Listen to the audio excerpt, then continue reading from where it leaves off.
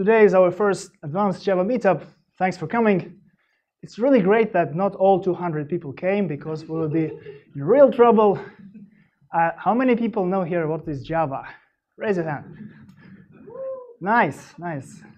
So you probably, most of you have read the Reactive Systems Manifesto. Yeah. So basically, reactive systems have been created in response to changes in the requirements to the event-driven systems and, developments in the hardware. So basically, if you have like tens or hundreds of machines, or you need to respond to events in milliseconds, or let's say you want to have no downtimes, or your data volumes grow from like gigabytes to terabytes, you should consider doing reactive programming style. If none of this applies to you, please don't use it. It will make your life miserable.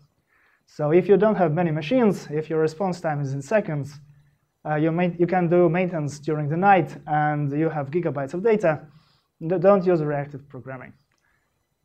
So reactive systems, as you probably know, are event-driven, scalable, resilient, and responsive. So they react to events, react to load, react to failures, and react to users. So these are just basic definitions. We will cover the definitions now. So event-driven.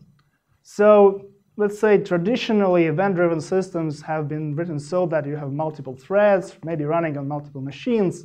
And if the threads need to communicate with each other, they would use some kind of shared mutable state. So maybe it's some kind of synchronized block in Java. Maybe it's actually a database where you modify data via transactions. And it definitely works to a certain extent, but it gets harder when your system grows larger, or like if you want to scale it and so on. And so the idea is to basically create lots of independent event handlers who exchange messages asynchronously and try to know about each other as little as possible. And basically state of each event handler is encapsulated within that event handler. And it has many advantages, which we will talk about later. So next slide. React systems are scalable. So scalable basically means that when your load goes up or down, you need to be able to process it let's say efficiently used resources. So maybe you add machines, you remove machines. And it, again, really helps when your shared state is not, shared, the mutable state. This way you can move components around from one machine to another in an easy and transparent way. So again, basically I'm advocating functional programming. So the less mutable variables you have, the better. And it also really helps to have location transparency. So the less you know about the subsystems to which you send your messages, where they are, what they do exactly, the better. This way they can be migrated from one machine to another and so on. And resiliency, so basically your system should be resilient to hardware, network, and software failures. And again, what really helps is when your subcomponents are loosely coupled, so each of them can be functioning independently. They communicate asynchronously, so if one component dies, it doesn't bring the whole system down. And again, it really helps if each component has its own small guarded state. And if one component messes up its state, the other components continue to work. And another very interesting idea is supervisor hierarchies. So it's really nice to have a hierarchy of components and subcomponents in a way that a child component is monitored by a parent component. And this way, if a child component fails, the parent component finds out about that, and it can decide whether to restart a child, or maybe it will escalate error up to its parent. And this way, let's say errors in subcomponents can be handled in the systematic way, and hopefully your system will be more resilient. And finally, responsive.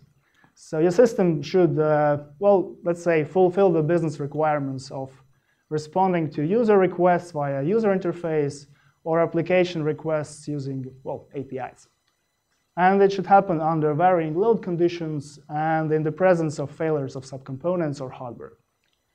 So despite all the nirvana promised by reactive systems, you will still have to think about things like system design, consistency guarantees, and back pressure. So this was very basic definitions. For whom of you this was very familiar? Yeah, well, cool. Do you have any questions so far or comments? Cool. Sorry, back pressure is not a familiar term. What is that? So basically it means that if you have a chain of components and one component is overloaded, it will tell the previous components in the pipeline to start sending messages slower. So, well, that's the idea. Any more questions? OK. So Akka framework. So there are many different ways to do reactive systems. Maybe somebody wants to use Node.js. I don't know much about it. But one of the frameworks is Akka. It's a Java-based framework. And it runs on JVM. It works with Java. It's also very convenient to use with Scala. And it has been ported to .NET. So hopefully it will be useful to you. And so here is a list of components of Akka. It's really like the main component here is Akka actors. So actor is basically a small object, Java object, with a bit of magic sprinkled on top of it so that they can communicate with each other and form supervision hierarchies. Krista will tell you everything you need to know about Akka actors in, well, 15 minutes. And the rest of the components are built on top of Akka actors. So we will have a second presentation today by Alexander Irbe, who will tell us about Akka persistence. So the idea is really that we want to persist the state of the actors across the restarts of the system failures, and so on. But at the same time, we want to do it in a scalable way. And this way, things like event sourcing pattern and command query responsibility segregation is, well, one way how Akka persistence supports this process.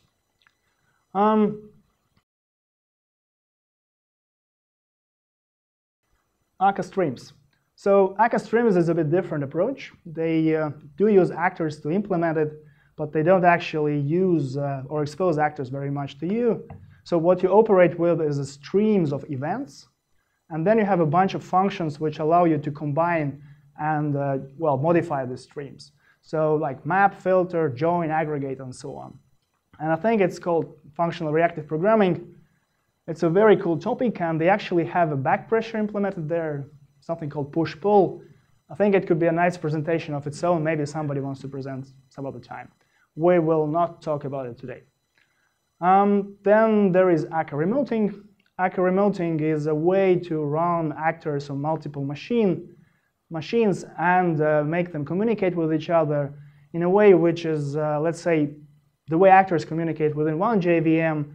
It almost is the same as they communicate across multiple JVMs. So it's very easy to start a child actor on a different machine, and then you can just exchange the messages. Of course, like there are some, well, details you have to think about because network can drop messages and so on. But at least at some level, it's like the approach is very similar. And Akka cluster is basically a way how to create a group of related JVMs with shared understanding who is the cluster members, who is up, who is down, who is the cluster leader, who is cluster singleton, shards of different events, entities, and so on. Again, we will not talk about it today, but it's an interesting topic. And it builds on Akka remoting. So there are a couple of libraries for building protocol handlers. Akka IO is basically a way to build TCP protocol handlers in a convenient way, and Akka HTTP is the same thing for, well, HTTP. And as you probably know, testing event-driven system is a very painful activity, and concurrent systems. And so the way Akka solves it is that there is a very thorough framework for testing actors and actor systems. And they advocate a pattern called, well, essentially it's unit testing, but they call it onion testing. So you first take your smallest actors and you test them separately. What you do is you send them some messages, and they tell them to respond to these messages with new messages, but they don't send it to the real system, but to some kind of proxy or a stub, or I think The word escapes me, a probe, yeah. So in this way, you can send a message and then look at the probe if the message has arrived. This way, you can test each small actor separately. Then you wire them up together in a bit larger actor subsystem. You test it again, it's the same way, and then, well, up until you get the whole application, you can do integration testing. And they even support being able to run multiple JVMs and test, well, multiple JVM deployments this way. So I wouldn't say that with that framework, testing accuracy is easy, but it's palatable. So, and it's hard in any case.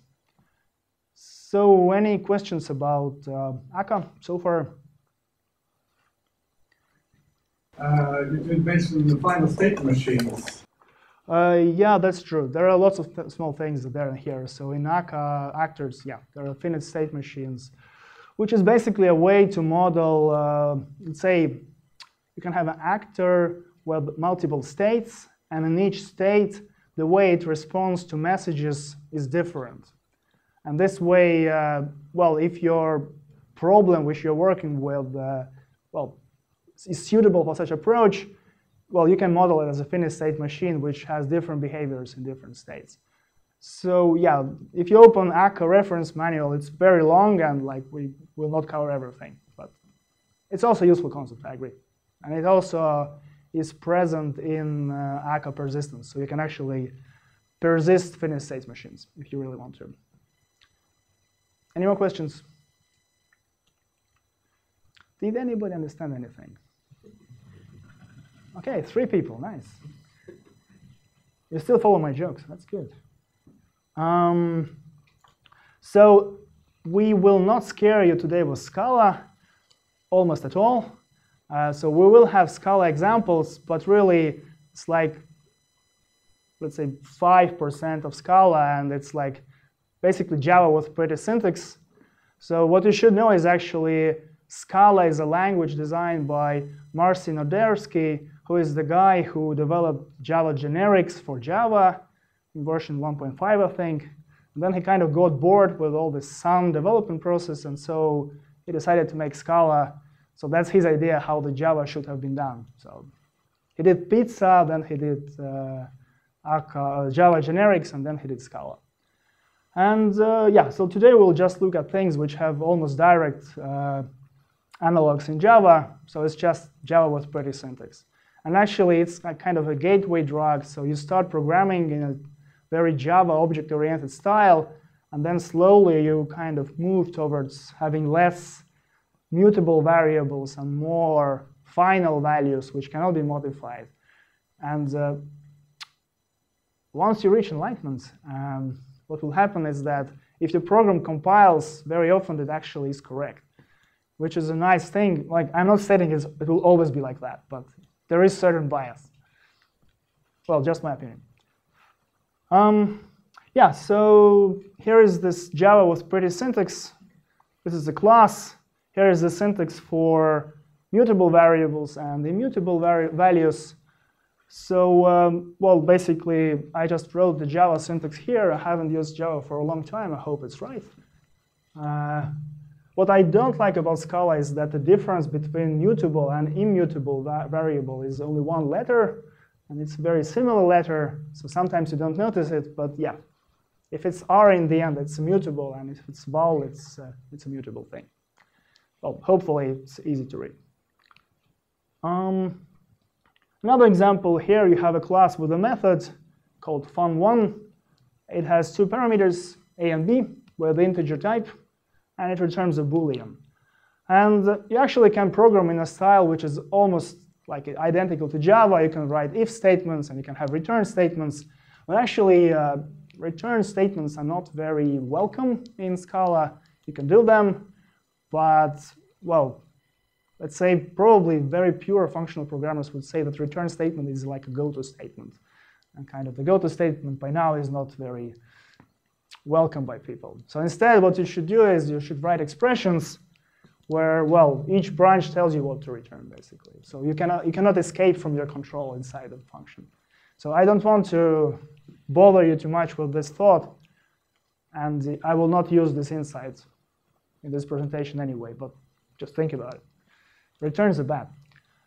And also, well, in Scala at least, if you do use returns, you will have to specify the return type. If you don't use the return statements, actually your return type will be inferred by the compiler. And you can actually skip lots of types in type annotations in Scala because locally the compiler will just infer them for you. Some say that Scala is modern C++, and when it doesn't compile, you will get 5 pages of errors. But you learn how to deal with it. Any questions? So here's another example, really, again, very basic syntax. I assume most of you do know what a lambda expression is, right? It's now in Java 8. It's basically the same syntax, but you have a minus here instead of, equality. It's basically an anonymous function, right? How many of you have used lambda expressions? Good.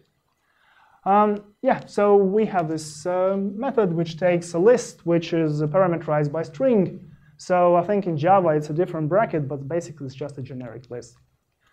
And this function basically takes a list and maps each element by applying to it this function, which computes the length of the element, the length of the string, and the result is basically a list of integers. As you can see, the type is actually not present here because it's inferred. Any questions? Good, very boring stuff. And the only interesting stuff is actually case classes. So case classes is basically lots of, let's say, just Scala-generated code or compiler-generated code, which makes your life easier.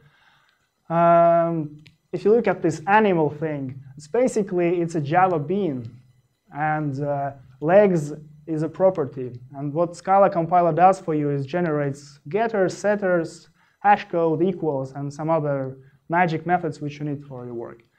And it's just very convenient to program with, and so it has some theoretical underpinnings, abstract data types in Haskell, but it's very important for Akka because most messages are actually case classes. And the most important thing is that you can do pattern matching on case classes. The way it works is that, so we have a thing which is a living, by the way, living is a trait, which is basically Java interface. The only thing different is that trait can have default implementations of methods. And I think actually now Java 8 also has default implementations of methods. It's just that we had them a long time ago. And basically, match statement is a very advanced switch statement. And you have just case expressions which says that if we have an animal with 2 legs, let's talk to this thing. Or if it's a plant, and we want to match, this edible will be a new variable or value which is bound to the value of this property. And then we can do if. So if it's edible, then let's eat the thing. And there is a default branch which, will match anything. So the reason I'm showing it to you is because usually the inner loop of all actors is some kind of matching expression. So you receive some messages, you match on them, and then you send out new messages. So it's important to read this code. Any questions? Did anybody understand anything? One person, nice. So we are done with all the boring and introductory stuff. Now everybody knows everything he needs to know to listen to the real man. I have a final slide about obligatory cute animal picture. It's the first time I do it. And it's our coworker's dog, and he decided to call it Scala. And that's pretty much it. Any comments, suggestions, questions? Any new Scala converts? Not yet, I see. We have to work on it.